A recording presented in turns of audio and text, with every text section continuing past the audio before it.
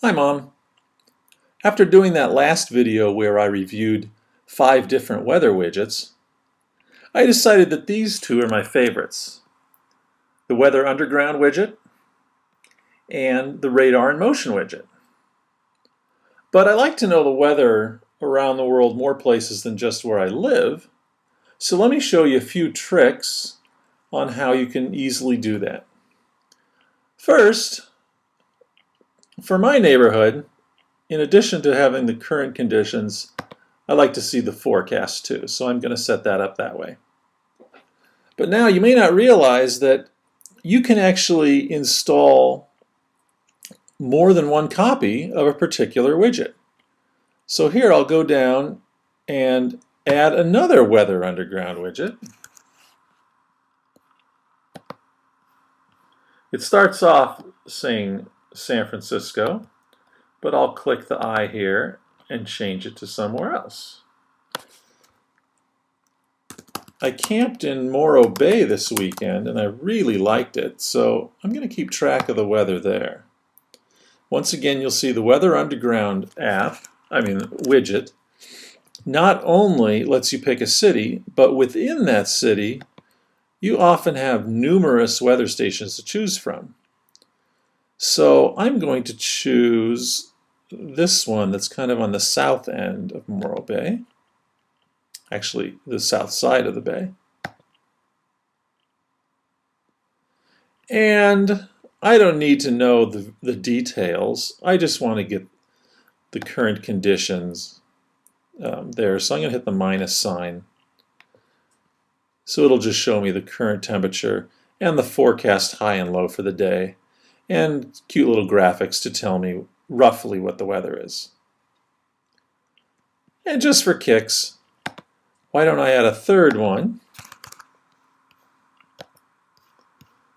And this one will be for Hawaii in case I want to go do some scuba diving.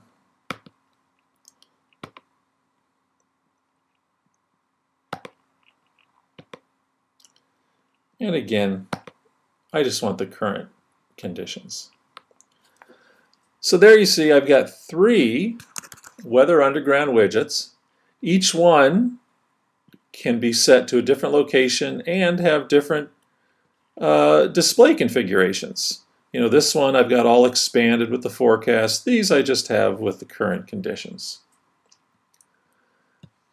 Now, the Radar in Motion widget actually has a cool feature where you can see more than one map within this one widget. So if you click on the eye up here,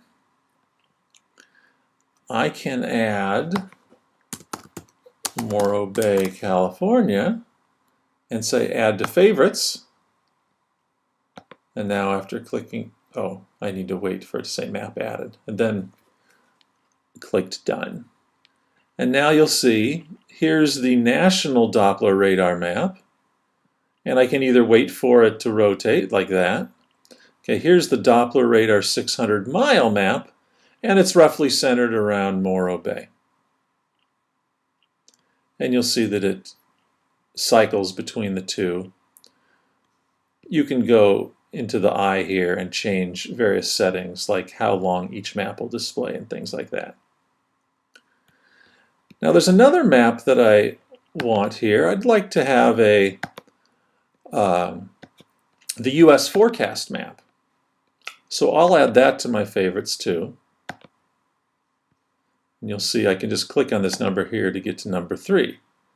But now look how it jumps back and forth between the various forecast days, you know, Friday, Thursday, Saturday, etc. Let me get back to that. So that's really frustrating for me. So I'm going to click this minus sign to remove it. And once again, I'll show you a little trick here. I'm going to add a second Radar in Motion. And this one I will set to the forecast. And in addition, under the display tab here, I'll change the animation speed from 250 milliseconds, so that's a quarter of a second. And I'll make it 2.5 seconds. Just drag that down. So now I have a US forecast map with enough of a pause in between maps that I can at least get a handle on what the forecast is like. But up here, I've got a forecast map with a much faster animation speed, which makes sense when watching, the clouds and storms move around. So once again, I have two copies of the widget with very different settings. And just for kicks, in case a national map is not big enough for you, JPL has an Asteroid Watch widget. So this is a widget that shows the next 5 Earth approaches from asteroids that are going to get relatively close to the Earth and roughly what size they are. So hopefully none of them will hit us. They haven't in a while, but hey, you never know. It's good to know what's coming up. Here we got 5 in the next week. So I hope that helps. Of course, configure these however you like, and I hope the weather's good for you.